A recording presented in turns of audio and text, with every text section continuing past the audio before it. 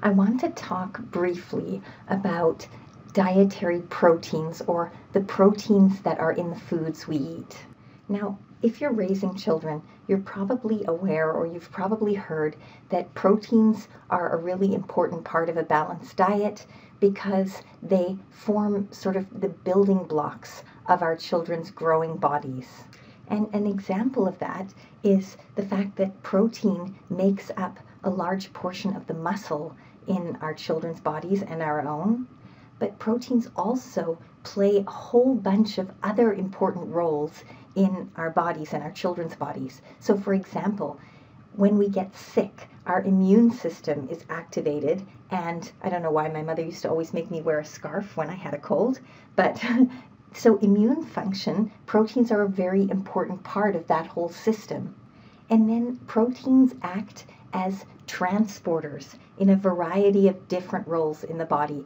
Proteins also help us maintain the right fluid distribution in our bodies. So the fluid stays where it should be because of the fact that the proteins keep it where it should be. So if we're thinking of proteins as the building blocks of our children's bodies, then we can think of amino acids as the building blocks of the proteins.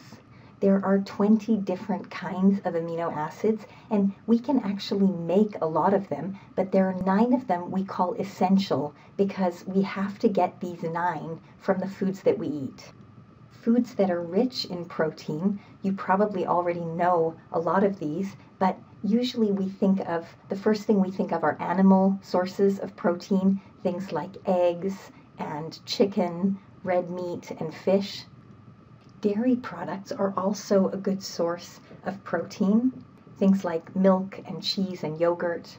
But there are also many vegetable sources of protein, and those are things like tofu or nuts or beans and other legumes like lentils. The important thing to note is that the animal sources of protein tend to be complete. That means that they contain all of the 9 essential amino acids in sufficient amounts to support growth and repair and maintenance of our children's bodies.